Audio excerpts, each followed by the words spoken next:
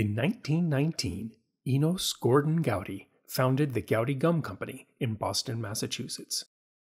He built his business through the Roaring Twenties and became a major manufacturer known as the Gum King of America. When the stock market crashed in 1929 and the Depression began, Goudey kept at it. He sold the business in 1932, and the Goudey Gum Company, under new management, made the bold decision to produce a set of baseball cards to encourage the sale of their gum. In the pits of the Depression, when most people didn't have a penny to spare, the penny packs of 1933 Goudey baseball cards became a sensation.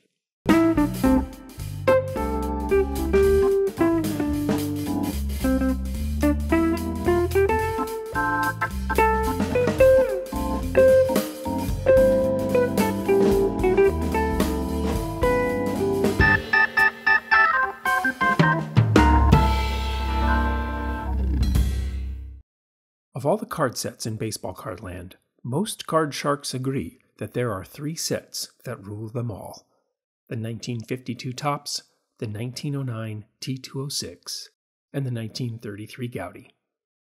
The 33 Goudey set was the first set to come with bubblegum wrapped in wax paper, a revolution, as it turns out. All of the early cards came in boxes with tobacco products or candy, like the American Caramel cards, or the Cracker Jack cards, which came in a box pre-doused in butter and peanut oil. The 1933 Goudeys didn't come in a box. They were wrapped up with a piece of gum, and so were a thicker cardstock than their tobacco predecessors, lending a certain resilience to them that has left us with a handsome selection remaining nearly 100 years later. The full set was 239 cards, with card 106 purposefully missing to keep people buying gum packs in search of the card. Card 106, which featured Napoleon Lajoie, wouldn't become available until 1934, and only then by mail order. Lajoie had been retired nearly 20 years by then.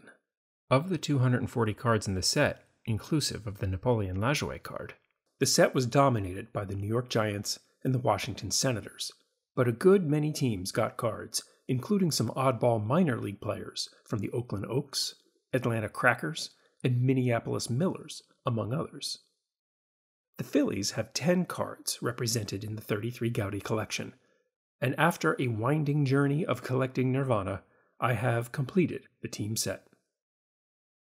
It was never my intent to get into the pre-war cards, but all the way back in episode 11, I told the story of flipping through a dollar box at a show in Tulsa, Oklahoma, and coming across this card, number 132, Jumbo Jim Elliott.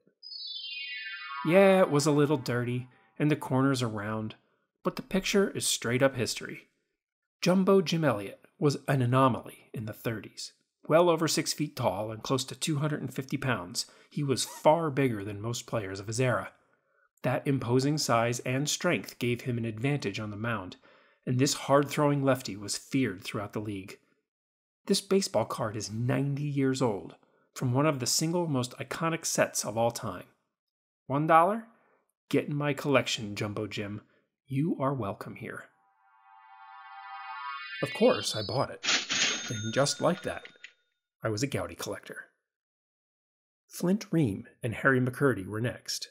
About a month later, 2 cards I picked up online for $10 in an auction that ended at an odd time from a seller who mostly sold vintage knickknacks and who titled the listing as Old Baseball Cards. I have a set of saved searches with oddball terms trying to catch these types of listings, which can have fewer eyeballs on them and therefore fewer dollars in the price. Flint Ream played the bulk of his career with the Cardinals, winning 5 pennants and 3 World Series with them. He was traded to the Phillies midway through the 1932 season and stayed for 33-2, giving us this card before he was shipped back to St. Louis. Harry McCurdy was a journeyman catcher who played for the Cardinals, White Sox, Phillies, and Reds. His time in Philadelphia lasted 4 seasons, 1930 to 1933. 3 cards into the Goudey team set. Total spent? $11. I found Cliff Heathcote here at an antique mall. They had a case in the front with some old cards, mostly 49 Bowmans, but a few Goudeys and play balls in there too. I tracked someone down to unlock the case and flipped through the small pile until old Cliff here popped out. He was priced at $25, so I offered $20. The very nice lady explained that they weren't hers to sell, and she would need to contact the seller. Now, I wasn't going to badger this poor woman over $5 when $25 was already a good price for the card, so I just gave the full $25 asking price. 4 cards down, $36 spent. Next up was Dick Bartell, card number 28. Bartell had a reputation of being a hothead, which is old-timey speak for pain in the ass. So he bounced around from team to team until he wore out his welcome. He spent 4 seasons with the Phillies and was an all-star with them in 1933, the year of this card. I came across this card on eBay doing my weekly Sunday night sweep, as Sunday night just seems to be the hobby's agreed-upon time to end card auctions. Having won a separate auction with Greg Morris cards the day before, I was hoping I could scoop up something else and combine the shipping.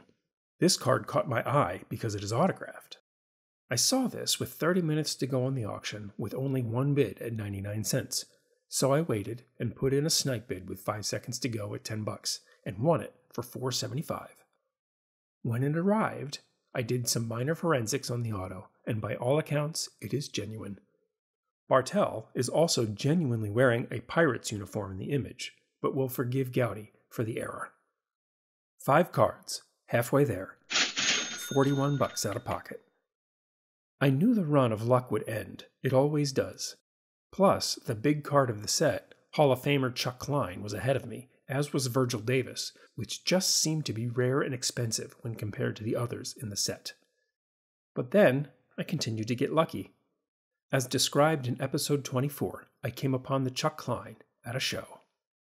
I paid $60 for a pair of Goudeys, including the Klein and a 1934 Goudey Don Hurst. It's unfair to say that this deal was $30 each, as the Klein is by far the more valuable card. So for the sake of record keeping, let's say this was $40 for the Klein and $20 for the Hurst. Chuck Klein was one of the greatest hitters of his era and of all time. Klein had 3 stints with the Phillies, totaling 15 seasons. He was the National League MVP in 1932 and won the batting Triple Crown in 1933, when he was an All-Star too. He led the league 4 times in home runs, twice in RBIs, and once in stolen bases, among other accomplishments. He was inducted into the Hall of Fame in 1980 by the Veterans Committee. Now this is a big card, and was a huge pickup for the price, even with the crease. 6 down, 4 to go, $81 spent. Fred Brickell was the next step to team set completeness, another eBay pickup from Greg Morris Cards, ending price $13. Brickell played for 4 seasons with the Phillies, an average outfielder, an average bat. Of all the cards in the set, this is the one that best represents what the uniform of the era looked like. The P on the hat of this era was red, and often you see it reproduced in blue. 7 cards down, 3 to go. $94 gone. Phil Collins here, card 21, came by way of good old-fashioned trading. I've got a friend who bought a collection of cards and this was in there. He's a part-time dealer, but really only sells ultra-modern stuff. He saw it was a Phillies card and sent a text to me asking if I wanted it, which of course I did. How much? What new stuff do you have laying around? Any chrome? As it turns out, I had bought a lot of 2023 Topps Chrome Phillies that came with a bunch of duplicates. That lot was $5 and $5 shipping, totaling $10. I took the 2023 Topps Chrome team set out of it, sold another team set from it for $5, and had these left over, including a bunch of Bryce Harper's. I sent him a pic of the Chrome cards. Deal. But first beer is on you next time. Done. So I traded a pile of 2023 Topps Chrome, including several Bryce Harper's that cost me $5 and a pint of triple IPA at a local brewery for another $7. $12, and I had the Phil Collins. 8 cards down, and I'd reached the $100 mark at $106 spent in acquisitions. I thought the Collins was my last card of 2023, but wouldn't you know that Santa brought me a card. Opening gifts on Christmas morning, there was a curiously baseball card-sized present for me under the tree. I tore off the wrapping paper, and there was Jackie Warner staring back at me. My sweet wife went into my eBay account and peeked at my watch list, which had a couple of Jackie Warners sitting there, and snagged one without my knowledge. What a great gift. I hope your wife does similar things for you. Jackie Warner only played for the Phillies in 1933 and only for 107 games, mostly at second base. He only bat .224 though, so he didn't last long. A forgettable ball player, but such a cool card. That's the smile of a man who loves his job. We should all be so lucky. 9 cards down, 1 to go. Since the Warner was a gift, I won't count it against my budget.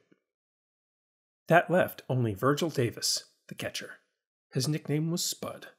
Spud's 1933 Goudey card was the hardest to find and pricey. I never saw him at a show and only came upon his cards in online auctions. Spud had 2 stints with the Phillies and was a great ball player. He was a career .308 hitter and in 1933 finished second in the batting championship behind his teammate Chuck Klein. Spud bat .349 that year. And today is the day. A mail day nearly a year in the making. I was watching a few buy it nows on eBay and noticed after the new year, several got price cuts. This Virgil Davis card was originally priced at $49.99, then dropped to $39.99, then was knocked down in 2024 to $29.99 with a best offer added. I offered $20, they countered at $24.86, which I accepted. We'll round that up to $25. And here he is, Spud himself. Some of you may be chortling to yourself about the corners, scoffing about low-grade this and raw card that. But this is the essence of collecting, holding the card which is 91 years old, smelling the lignin, feeling the cardboard fibers. Welcome, Virgil. You complete the 1933 Goudey Phillies team set.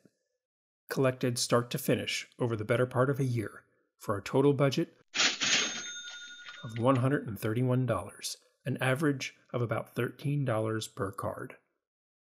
Dean's Cards, the only source for a complete set like this, sells this team set in similar condition for $1,400. $345 will buy you an 8-card set that doesn't include the Bartell, and mine is autographed, or the Chuck Klein, which is very much the whale of the set. There is great collecting satisfaction in putting together your own sets, your own runs, under budget, and ahead of schedule. What's interesting about this team on a whole is that in 1933, the Phillies were terrible. 60 wins and 92 losses for a 7th place finish in the National League. Despite having the reigning NL MVP in Chuck Klein, who hit for the Triple Crown in '33, and Spud Davis, who was second to Klein in the batting championship, and Dick Bartell, who was an all-star. All the lumber in the world couldn't overcome their lack of any pitching talent. C'est la vie. So there's the story of collecting a 1933 Goudey team set from start to finish. To do this for the Yankees would require 4 Babe Ruth cards and 2 Lou Gehrig cards before mentioning any other card in the set. Just those 6 cards alone would require a second mortgage. One of the many reasons I'm happy to be a Phillies fan.